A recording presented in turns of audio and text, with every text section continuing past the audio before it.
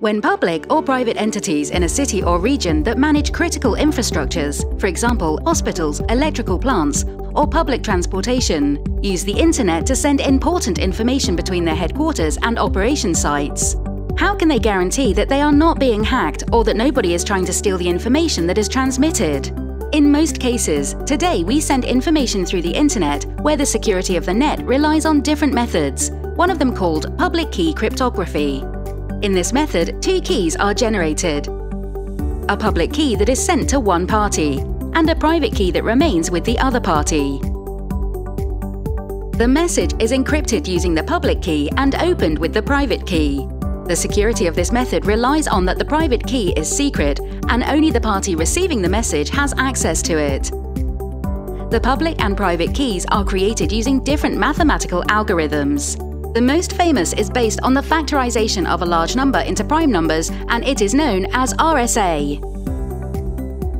It is quick to multiply two very large numbers, but it takes a lot more time to factorize a large number into prime factors.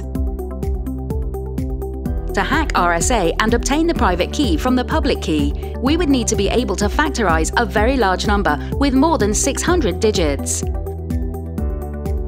No algorithm or machine is known today that is able to do such a thing. It would take more than 1 million years of computation time to solve. What happens if there was already a secret algorithm that could break codes really fast and no one knew?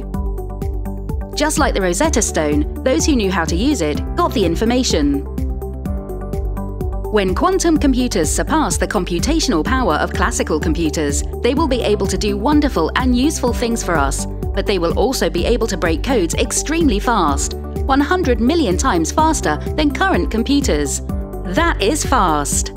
Today, hackers could copy the encryption key and the encrypted messages that are sent over the internet without being noticed.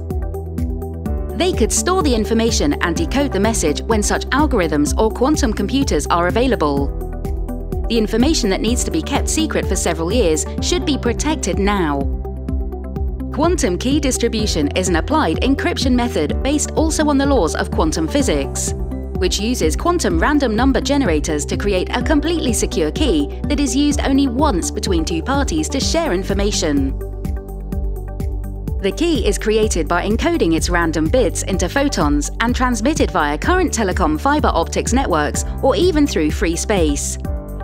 When the random key is sent through the internet, a hacker can intercept it. But when the hacker tries to retrieve the information encoded into the photons, he or she will irreversibly change their properties, because quantum states cannot be cloned or copied. Measuring the photons that compose the key could change the encoded information, and this would alert the parties that someone has intercepted the call and the key has been compromised. So, the key is discarded and a new one is generated.